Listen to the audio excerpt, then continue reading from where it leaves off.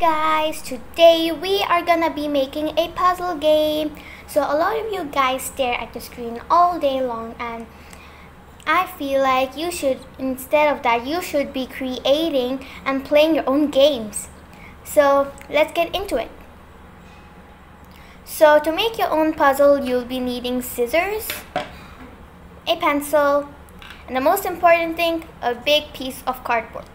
You can make a small puzzle if you have little pieces of cardboard, but to make a big wide puzzle, I'm using this cardboard piece. So first things first, we're gonna sketch out our drawing in this big piece of cardboard. So let's do it. So guys, I'm actually gonna be drawing an emoji design, so I'm gonna use a compass as well.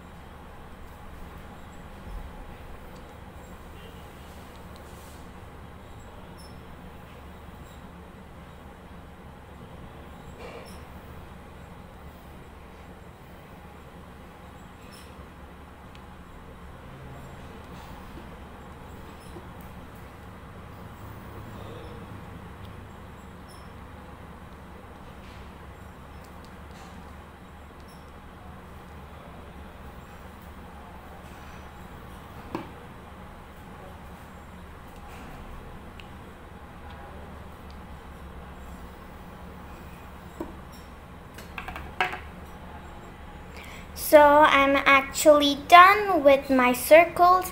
I'm gonna be doing an emoji here, here, here, here, and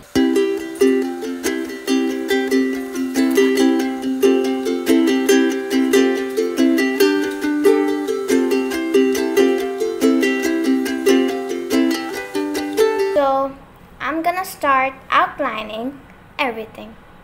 So for outlining my drawing, I'm gonna be using this Best Art fine liner.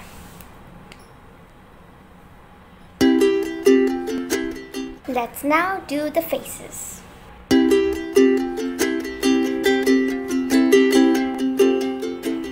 So now I am done outline.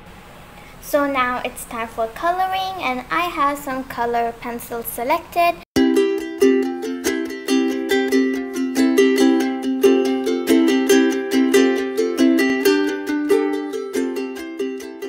To fill these gaps, I am gonna be using this glitter pen.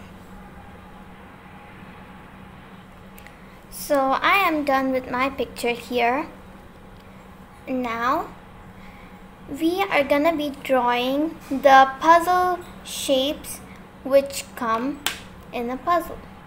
Now to get equal squares of puzzle pieces, I'm gonna be using a scale.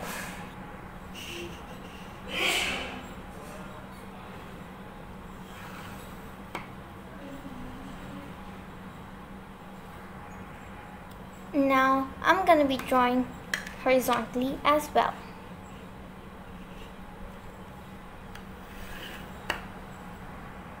So now the squares you got will become the puzzle pieces. So the more squares you make, the more complicated and the more complicated and fun the puzzle will be. Now you can start drawing the curves and the lines which come to form the puzzle.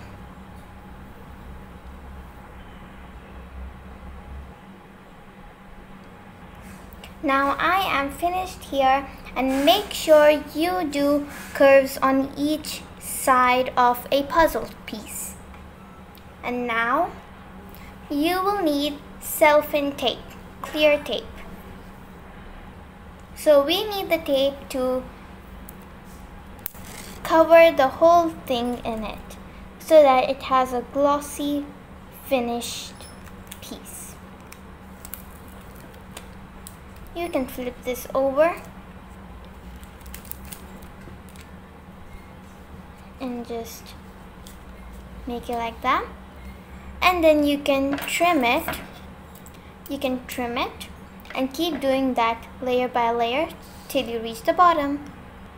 To make this more easier, you can just take these excess pieces and tape them down. Make sure you overlap it so that everything will be covered.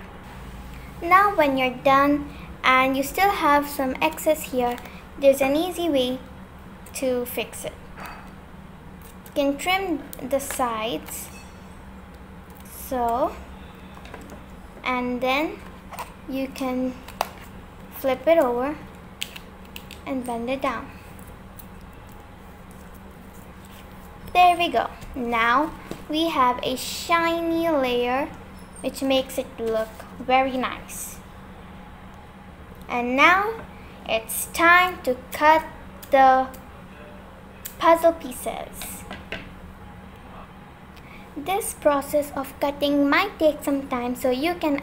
I am back from cutting all of the pieces of the puzzle, and you can make this how small you like.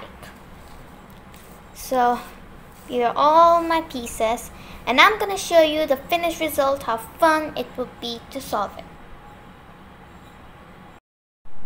So this is the last piece, and there is my puzzle finished. I did this puzzle with a friend and it was so much fun. And if you would like this puzzle to be a bit more easier, you can add more details so that you'll know where they go. But if you want it to be really tricky, make it less details like mine. I hope you guys enjoyed this video. I hope you do this at home. It's so fun to make it and play with it. And make sure you subscribe and like this video. Make sure to share it with your friends so that you can all do this together. It would be so fun. So bye.